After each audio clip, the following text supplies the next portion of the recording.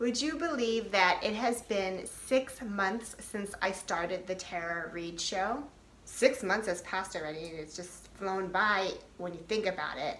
But at the same time, it's gone super slow because of the COVID-19, and also like doing these every week, it's like having a big homework assignment every week. It's super fun and I've been enjoying it a lot. The reason why I'm reminiscing about how long I've been here is because my first video that I launched, if you guys have been with me since the beginning, was regarding the Blue Diamond frying pan. So today I am going to do my 6-month review of the pan now that it's not new anymore. To do this, I'm going to make some very simple fried rice. So you can see how eggs are being cooked on here, rice, and show you how it's doing in the pan, and then also show you the cleanup and some of my opinions about it. All right, let's do this thing.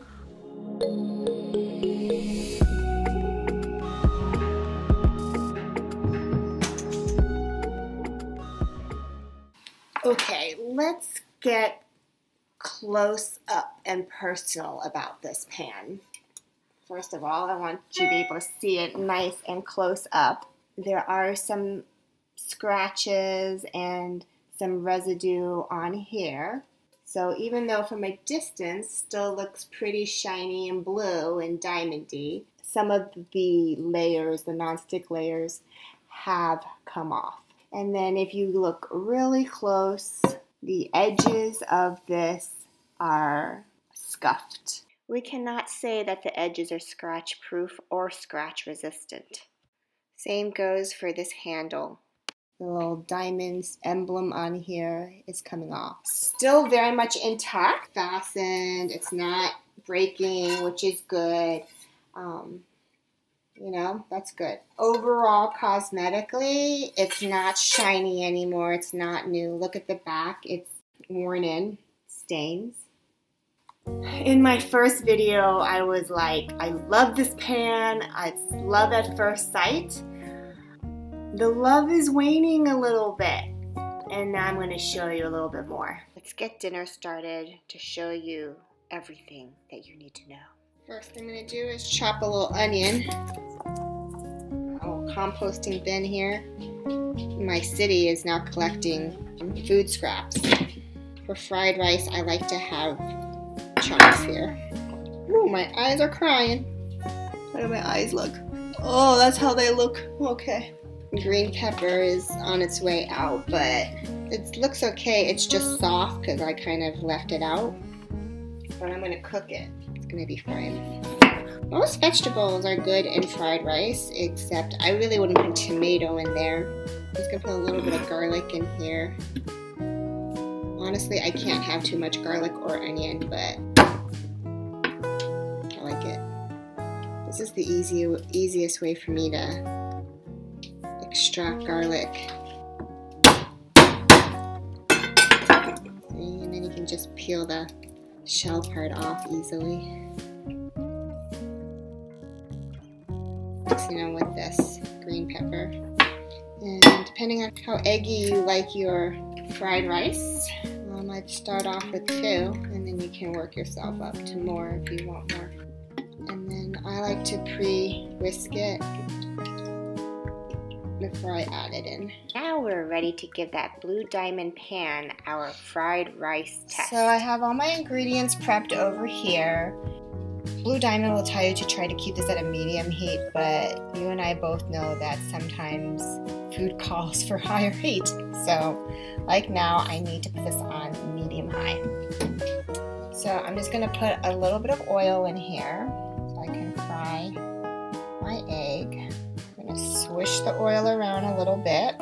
And when I first started with this pan, you could fry the egg in here without any oil and it wouldn't stick. But now I need oil because that non-stick action, it's just not happening. Okay, my oil is hot. I just put it back down to medium. Now add the egg mixture in. The good thing about this is that I still feel comfortable using the metal spatula. In fact, I almost have to use it now because sometimes the bottom sticks. Now I don't want to make an omelet. This egg is moving around really well with the hot oil. And it's cooking very nicely, but we definitely need the oil now. And I don't want to overcook it. I'm going to go ahead and take it out because I will toss it more later when I add everything. Okay, there's enough oil in there. I'm going to start frying this onion.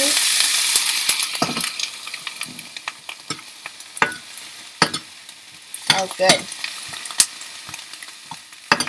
Give that a few minutes and then I'll add the green pepper.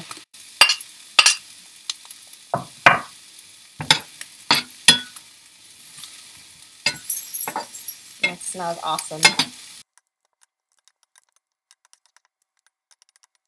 Alright, these green bell peppers are looking pretty good.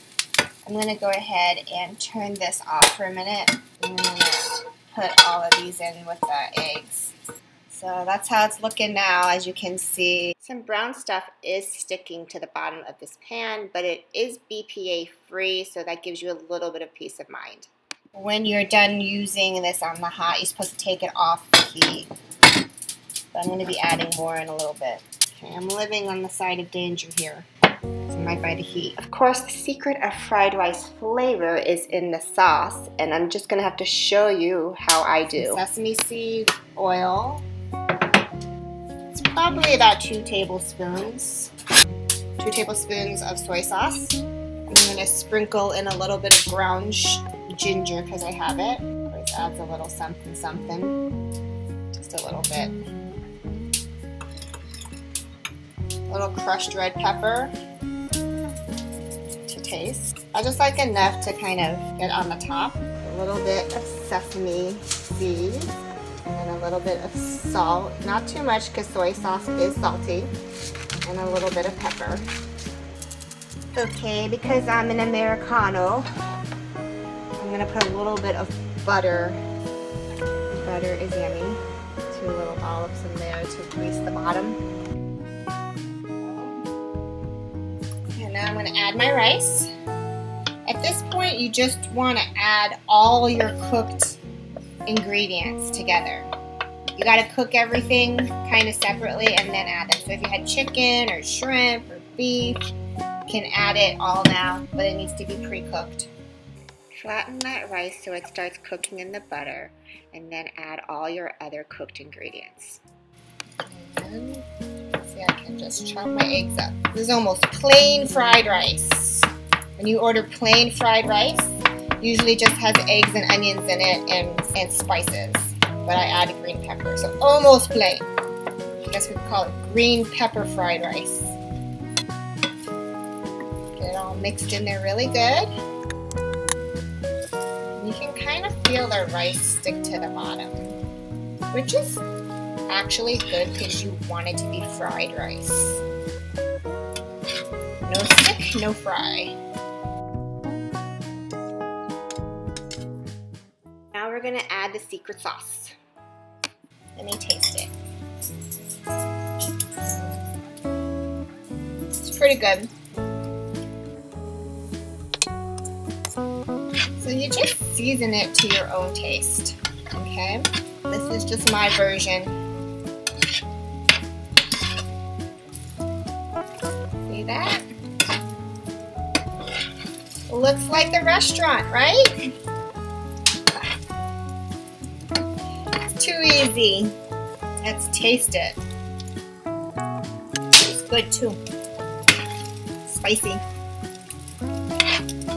Alright, looks cooked. Good to go. Oh my gosh, so delicious. We gobbled it down. And now I'm going to wash this pan. Well, you want to let your pan cool. Guys, excuse the snapping sounds in the background. It's kind of cold here tonight, so we decided to put the fire on. But here's the pan. It's nice and dirty from the fried rice. If I just add soap, you know, it's coming off actually relatively easy. Not too bad. Stuff is coming off without even any water. The cleaning process is not that bad still. I mean, it used to be easier, because it wouldn't even get stuck. And I would say I'm moderately hard on my pans. I'm not, I don't give too much special attention. I don't always use the metal on there. I use high heat, and I do wash it when it's still hot sometimes, which you're not supposed to do. You might find this a little bit nitpicky, but there is still black and brown residue on here. And for me, that's a bit annoying. You see that? It's still really shiny. It has a lot of glitter in it, which is fun. But I'm not getting that black off tonight. The other day, I had a hard time getting it off. We used a combination of baking soda and lemon juice, and that really did work. Let's see if it works now. So I'm gonna put a little bit of baking soda on it and lemon juice. Let's see if that does the trick.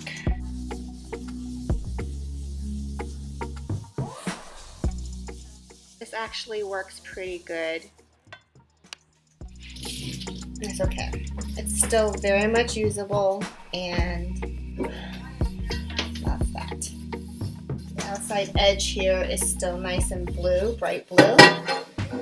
Bottom is not. Definitely discolored, permanently discolored. There you are.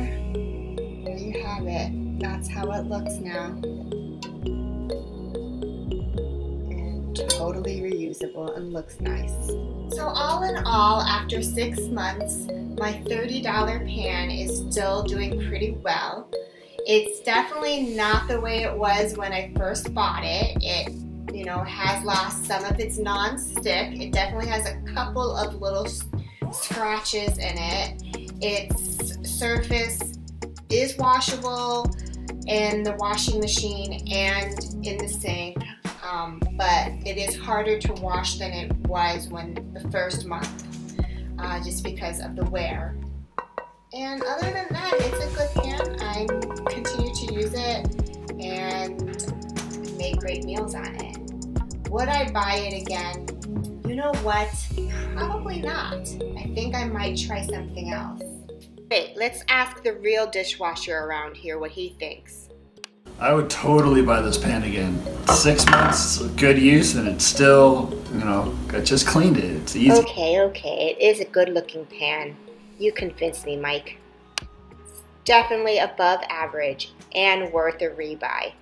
Speaking of diamonds and things that glitter, let's read Proverbs 20, verse 15. Gold there is and rubies in abundance, but lips that speak knowledge are a rare jewel. Nowadays, there's so much information out there, but I think there's a difference between information and knowledge. Some food for thought. Hey, if you enjoyed this video, please give me a thumbs up. Appreciate it. I'm TaraReed.